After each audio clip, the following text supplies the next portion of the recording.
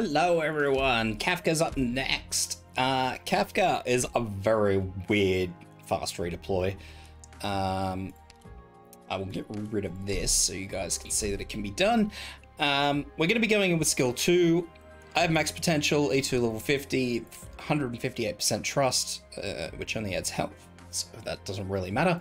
Nevertheless, I will show you guys how to get through this. This one is very straightforward. It doesn't require you to be quite on the ball, but nevertheless, it's very easy. So if this helps you out, guys, please consider leaving a like, subscribe. Any questions, comments, throw them down in the comments below, and I will do my best to get through them all.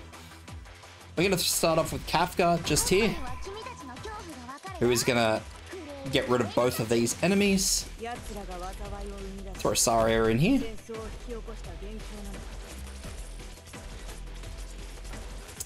We'll start throwing these inflatable rafts in. Once that second enemy's gone, we can pull out Kafka.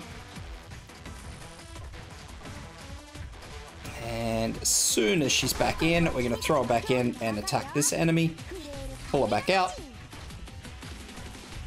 Rinse, repeat again. So as soon as she's good to go, drop her in.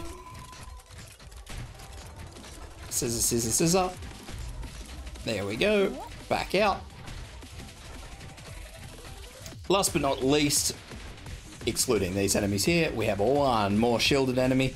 So this is, again, very straightforward. We're just going to drop her straight in here, but we're going to wait for Saria's skill. So once that enemy's just about there, we're going to use Saria's skill just to make the most, because as soon as this enemy enrages, breaks its seal, it's going to be very hard to get rid of him. Anyway, super quick, super easy. Hope that helps, guys.